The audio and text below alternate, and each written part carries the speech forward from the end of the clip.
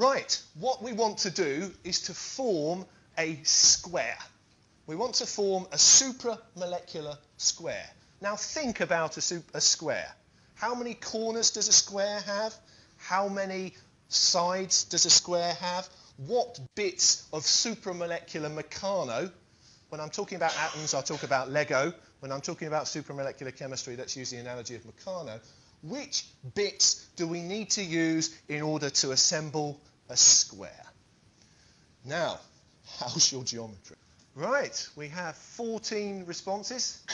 There's that teasing 15th response coming up again. Right, let's see. 16, well, congratulations. Okay, so the polling has closed, and we have 81% of you believe that a square has 4 corners and 4 sides. And 19% of you are taking the mickey. Okay, right, let's move on. So a self-assembled square, what would those corners, what would those sides actually be? Well, let's break it down. Yes, you're quite right. We need 4 corners and 4 sides. Now, square planar geometry. Now, you don't know much about coordination chemistry, and you won't know a lot about coordination chemistry, I'm guessing, until you get towards the end of Chemistry 1C3Y in Semester 2. So, if we want a square planar geometry, I have to tell you that platinum in oxidation state 2 forms square planar compounds. And so you see a lot of supramolecular chemistry using platinum. You have to ask yourself, since platinum is not exactly a cheap or abundant metal, whether there isn't a better substitute for platinum, but platinum forms nice labile dative bonds and does this chemistry very well. So if you want just a corner, the way to get that is to take a square planar metal and tie up 2 of the coordination sites on the square planar metal using a bidentate donor like that. That's leaving 2 coordination sites left which can interact with our sides.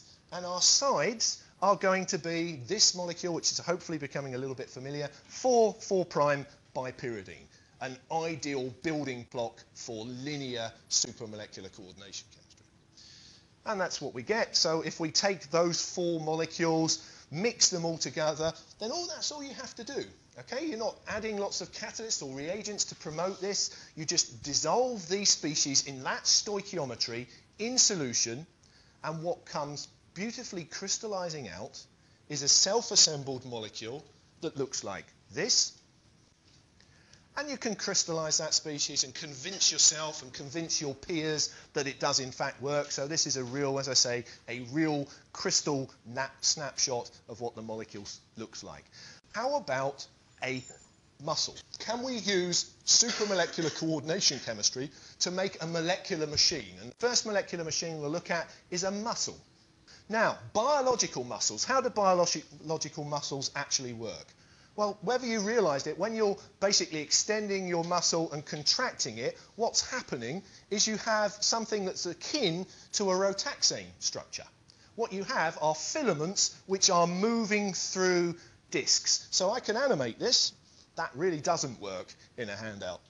So let's animate this. We have a biological muscle which is a filament moving between a disc, and we have 2 of these things moving together, and so you have, if you like, a pair of connected rotaxane molecules. That's essentially what we're aiming for, and that is a very good model for how a biological muscle actually works. It may be